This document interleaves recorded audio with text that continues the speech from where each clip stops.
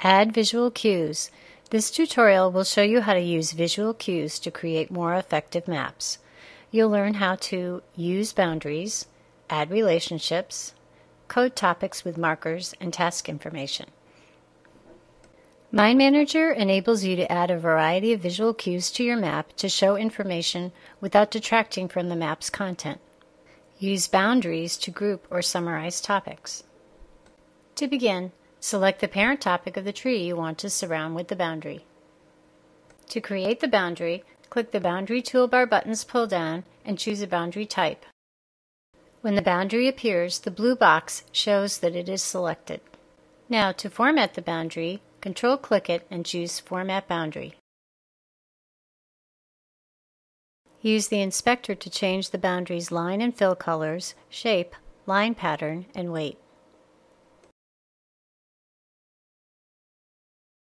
When you want to summarize topics, use a summary boundary.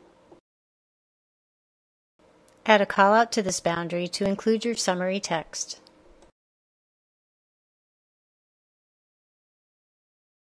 Add a relationship to show connections between topics. To begin, click the Relationship Toolbar button. Click the first topic in the relationship, and then on the second topic. Drag the relationship's handles to reshape it. To format the relationship, Control-click it and choose Format Relationship. Use the inspector to change the relationship's line color, shape, pattern, weight, and start and end arrows. Like boundaries, you can add a callout to explain the relationship between the topics. Code topics with markers and task info to classify topics and provide critical details.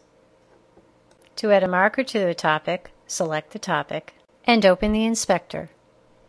Click the Inspector's Markers Inspector tab to see a list of available markers and their meanings. Click on any marker to add it to the selected topic. You can add a variety of markers to your map without detracting from the map's content. The markers list is dynamic, and you can tailor it to fit your needs. Click the Options button to add, rename, and remove individual markers and marker groups. You can add even more information using the Task Info Inspector. The information from the Task Info Inspector appears in a small box beneath the topic. You can use this information to track progress on all your upcoming tasks. In this tutorial, you learned how to use visual cues to create more effective maps.